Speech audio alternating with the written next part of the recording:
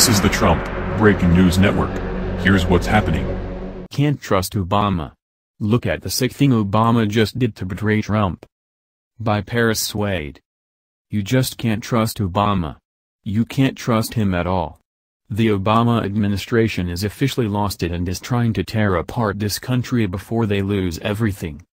He is officially ending the 9/11 era registration for immigrant men from Muslim countries.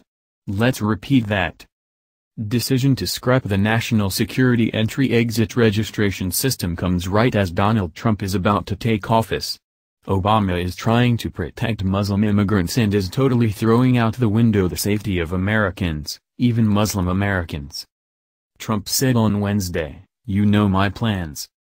The NSEERS program was attacked by SJWs because they say that it is an effort to profile people based on religion.